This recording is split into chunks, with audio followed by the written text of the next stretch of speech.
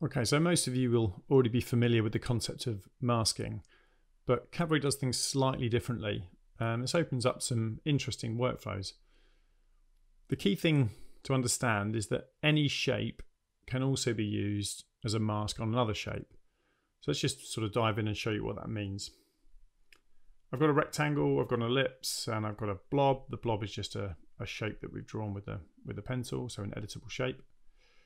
But let's just start by masking our rectangle with the ellipse. Now, there's a couple of ways we can do this, but let's just start by double clicking the rectangle to load its UI into the attribute editor.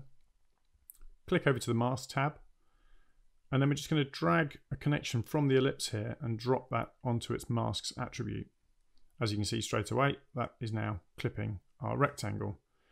Now, we're currently set to intersect, but we can change the mode, the Boolean mode here.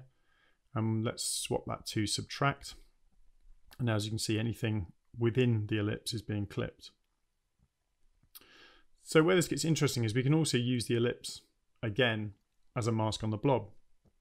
Let's do that this time through the just through the project window. So again, we'll just pick up a connection from our ellipse. This time we'll just drop onto the blob in our project window, and we'll just go masks, connect to new index. Now, as you can see, that is now masking, but just because this is defaulting to intersect, you can see we're already creating quite an interesting effect. Let's just go onto our blob and swap that over to subtract. So the two are the same. As you can see, we're now masking those two shapes. So what's great about this is that there's no real need to create pre-comps of your masks in order to reuse them on other shapes. You can just keep your hierarchy nice and flat. So you can just connect the same thing or other things to as many things as you like, and then any changes you make to this shape, and it might be that you want to add a noise to this, and any deformers will travel through to all the rest of your shapes. So it just means you can keep your scene nice and clean. There's also nothing to say that a shape being masked can also be used as a mask itself. So just for clarity, let's just disconnect the ellipse from the blob. And then this time, let's use the rectangle, which is already being masked by the ellipse. Let's use that rectangle as a mask on the blob. Now, by default, we turn off the visibility of any shapes that are connected as masks. Let's just turn that back on. And again, you can see we're sort of getting some fairly interesting results just simply from doing that little setup. So you can also preview masks in the viewport. If you toggle on this mask overview option, whenever you select a shape which has a mask associated with it, you'll get this kind of green overlay. And basically, what is the green area represents the zone in which your shape will be visible.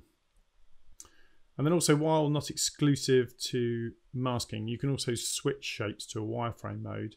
To do that, just right click and then select wireframe. As you can see, that's now being displayed as a wireframe. Let's just turn this off. That wireframe won't render, it won't appear in renders.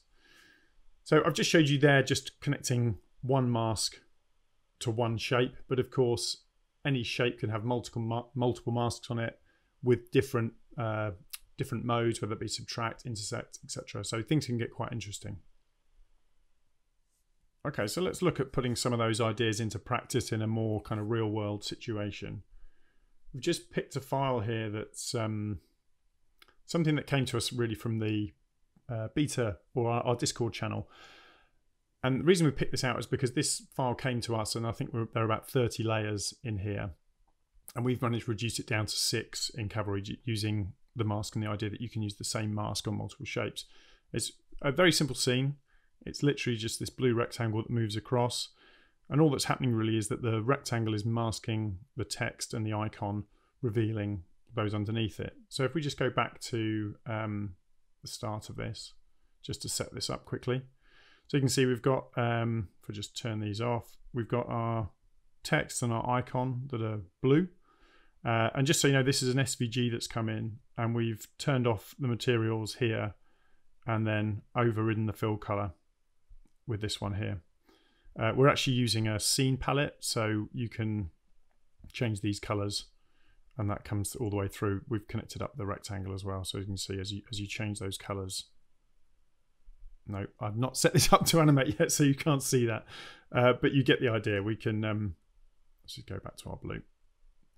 Okay, so all we really want to do here is we want to use our rectangle to mask our white text and icon in order to reveal the blue below. So really simple. Let's just drag our rectangle onto our white text and that as a mask, and let's do the same thing for our white icon. Okay, and now as we move our rectangle, you'll see that the white's being revealed, or the blue is being revealed because the white is being masked, I should say. So we obviously want our rectangle on in this example, so it can still be on, it can still be visible and used as a mask. So we literally just need to animate this now. So I know this number is -440. Let's just drop a key in there. Let's try 20. Let's go to 0. 40. Sorry, we want another key at 0, and then 60, 440. Now, if I just change our background color to white so we can see the full effect, just hit play, you can see we're done. Now let's just tidy up our keys here. So I'm just going to alt click on these two, and then just because I want to be tidy, I'm going to Z click on these, and then we can just obviously pull out our handles and get the result that we want. Yeah, so it really is that simple. And of course, you could then take this a bit further. We've obviously got this connected up to a scene palette here. So as I say, we can change this and everything updates nicely for us. So you can see our icon's pink and the background's pink. You could use this with a color array, for example, and then using dynamic rendering, you could output 10 different versions of this button to send over to a client. So things get really interesting, but I think the key thing is here, we've got 5 layers rather than the 30 that came to us originally. So it's nice and quick.